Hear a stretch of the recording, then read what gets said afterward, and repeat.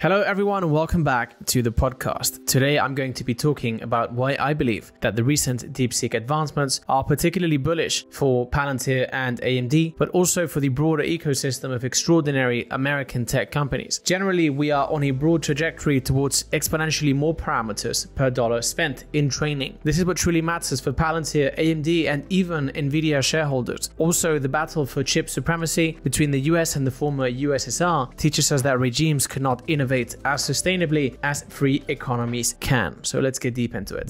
DeepSeek R1 has 671 billion parameters and allegedly cost $5.58 million to train, while ChatGPT has around 170 billion parameters and cost orders of magnitude more than that. If you choose to trust the information coming out of China, which historically hasn't been a good policy, this actually means that Palantir is set to grow way quicker. And I think it's going to grow way quicker than people imagine, regardless of whether the DeepSeek thing is true or not. More parameters for less dollars means that we're about to see the end applications of AI explode, and with it, the utility of Palantir's platform for end customers. This also means Palantir's platform gets easier to deploy and use, driving more business. If the whole DeepSeek thing is true, it's merely a continuation of the curve that you see on the screen now. Over time, humanity has constantly found ways to deliver more compute per dollar in constant terms. In terms of LLMs, this means we are going to see models with more parameters being trained for less money. This is ultimately how trillion-dollar parameter models become a commodity and AI goes mainstream. This is the path along which Palantir's digital twins also become the epicenter of Western capitalism, and AMD, Nvidia, and other companies in the chip space come to sell way more chips than we can imagine at present. It's true that such a leap in parameters trained per dollar makes the Nasdaq's AI capex look a little bit silly, but what will actually happen is the deployed infrastructure will get far more efficient practically overnight. Even if DeepSeek's training cost is much higher than the alleged $5.58 million, the trend in the graph that I was showing on the screen just now still applies. Any given installed compute capacity becomes 10x more efficient almost instantly the moment you slash the training cost per parameter by 10x, because now you can simply go and use that infrastructure to achieve so much more. We are going to see bigger, higher performing and cheaper models emerge with a relatively regular cadence, and that's likely to make us all far richer. LLMs are clearly on a path towards being commoditized as they become increasingly indistinguishable one from the other, driving downward pricing pressure. The value for companies, however, is in being able to use LLMs to drive more revenue and lower costs, and for that, Palantir software is still essential. Together with the semiconductor companies, Palantir stands to benefit the most from the progress and commoditization of LLMs, as it makes their digital twins exponentially more powerful for companies with zero incremental R&D dollars. Nvidia and AMD were down big time in the pre-market today when I was writing this up, but this is a short-sighted move on behalf of the market. As previously mentioned, more parameters per dollar makes the existing infrastructure more efficient. In the short term, it's true that this makes additional GPU purchases redundant, but the demand for compute naturally doesn't stop there. Cheaper models mean more AI workloads across the board, which will still drive exponentially higher levels of training and inference workloads. For AMD specifically, DeepSeek's progress, at least in terms of performance, is great news. DeepSeek V3 was launched before the R1 model on the 26th of December of 2024. AMD announced the integration of the V3 model in the MI300X chip just yesterday, and the relatively rapid integration reveals two very important facts that I think AMD shareholders should be paying attention to. One, the size of the MI300X's larger memory seems to be ideally suited to support the rapidly increasing size of LLMs. Over the past few months, they managed to get all of Llama's inference workloads on the MI300X, and that model has 405 billion parameters. V3 has 617 billion, and the R1 actually has the same number of parameters. So the delta from Llama to V3 is actually quite big, but it shows that the MI300X can scale very well. Two, and perhaps even more importantly, because this is the aspect that was more unknown in the thesis, is that AMD software is getting better quickly. As LLMs get larger, it becomes increasingly crucial to be able to store them on chip in order to minimize latency. In theory, AMD's chiplet platform enables them to add higher memory capacity to their chips than their competitors, which ultimately enables them to perform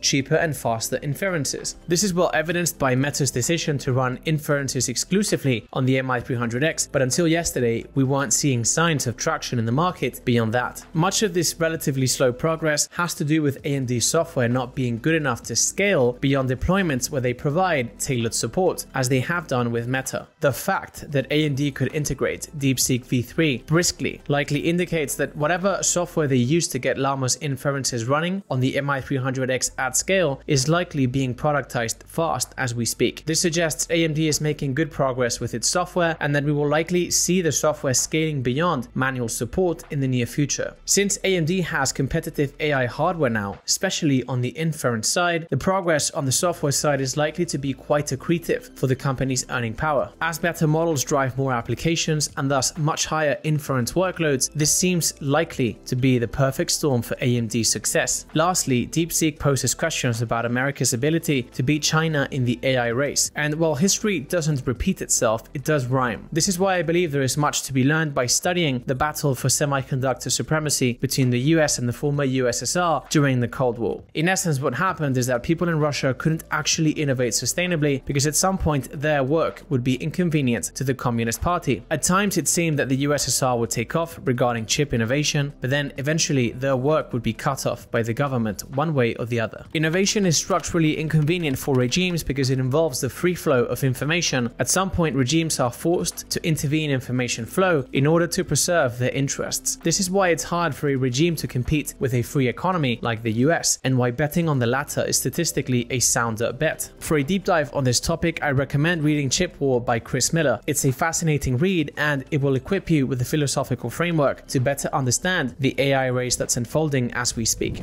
That's it for today. Thank you very much for joining me. If you enjoyed this, could you please share this with one friend? That's a little favor that I'd like to ask you. These deep dives are for free, and so the only way this grows is with your help. Thank you very much, take care, and until next time.